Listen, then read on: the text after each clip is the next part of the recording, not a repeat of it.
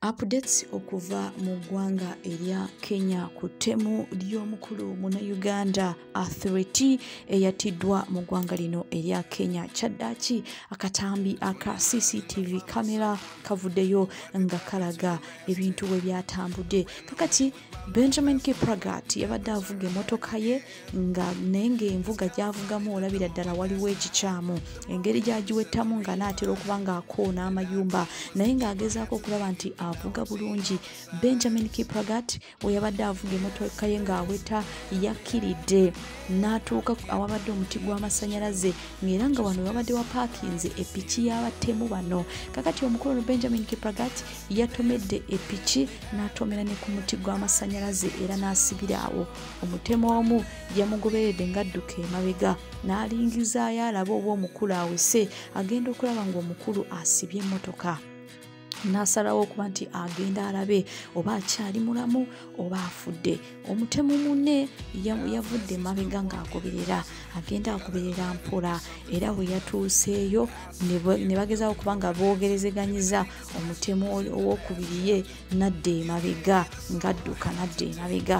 Kakati oli yagenze maaso n'okuba nga akola bye yakoze omukulu Benjamin Kiplagat, era omutemu owokubiri ye yajjeyo akambe mu bulago bwa Benjamin kubanga okusinziira ku mawulire kigambibwa nti poliisi yazudde akambe mu bulago bw'omukulu ono Benjamin Kiplagat, era kigambibwa nti omukulu oyo yandibanga akambe ke bakozesa okuba nga bamujja mu bulamu bw'ensi eno.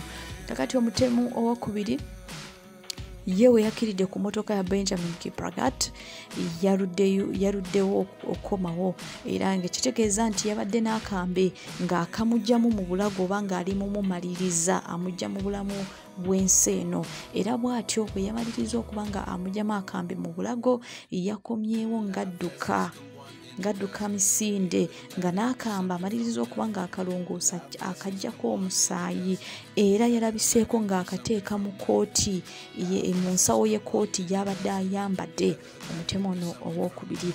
Bw'atyo Benjamin Kiplagat bwe yagenze maaso n'okuba nga ava mu bulamu bw'ensi eno. Kati okusinziira ku mawulire agava mu ggwanga lino erya Kenya kigambibwa nti poliisi ekyagenda maaso n'okuba nga enoonyereza ku battemu bano ababiri, era kigambibwa nti baakwatiddwa balina akakwate ku ttemu ly'omunnayuganda ono ng'ate athlete Benjamin Kiplagat. Abavubuka bano ababiri nga bali mu myaka 3 bagenze maaso n'okuba nga bakwatibwa mu Rift Valley mu kibuga kya Eldoret, okusinziira ku local police commander Stephen Okal bwe yagambye. Kakati kigambibwa nti abavubuka bano ababiri bazze bakola ebikolobero eby'enjawulo mu ggwanga lino erya Kenya, era bamanyiddwa nti bakozi ba bikolobero mu ggwanga lino erya Kenya, era bagenda maaso n'okuba nga batiisatiisa bannansi mu ggwanga lino erya Kenya mu bitundu eby'enjawulo. Wabula poliisi etaddewo okuba nga ekola okunoonyereza okuzuula ekituufu ekyaviiriddeko munnayuganda ono athlete Benjamin Kiplagat okugenda maaso n'okuba nga yattiddwa mu ngeri ey'entiisa.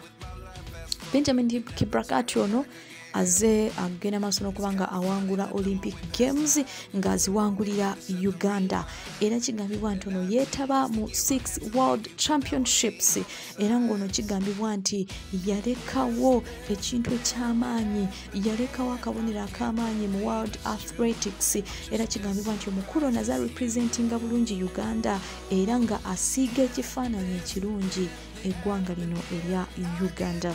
Benjamin Kiplagat ng'abadde alina emyaka 34 egy'obukulu yazuuliddwa mu mmotoka ye nga mufu, era nga kigambibwa nti mu bulago bwe mwabaddemu ekinnya ekiragira ddala nti baamufumisa akambe mu bulago.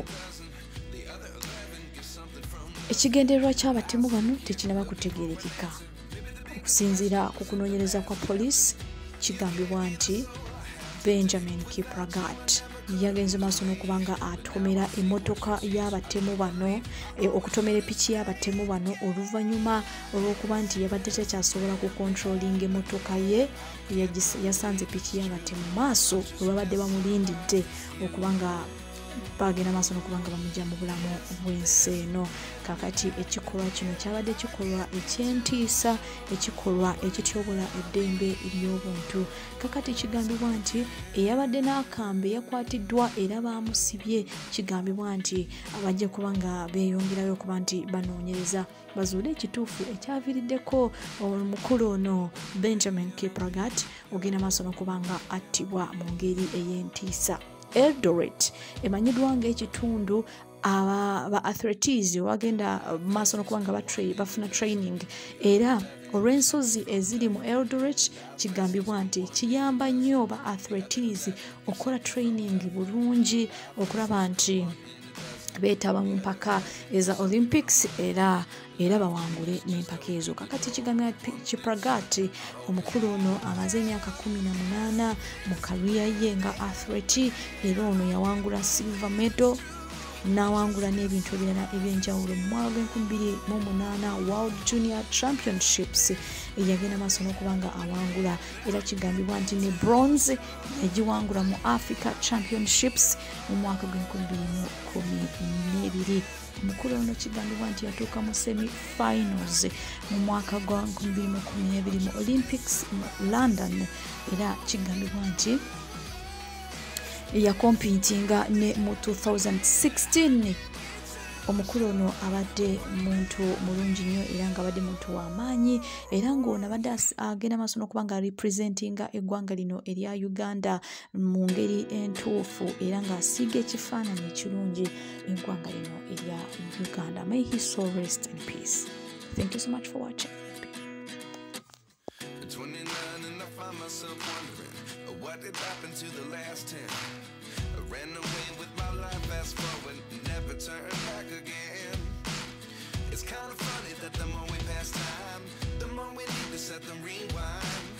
And 19 was the year I had to leave you, but now I'm seeing all the signs. Is this really happening? I can't believe it's true. I'm just as surprised as you.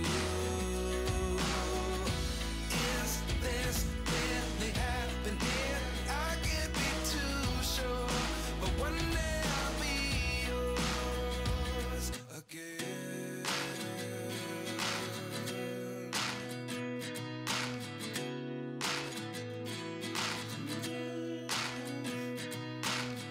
Life lessons come one in a dozen.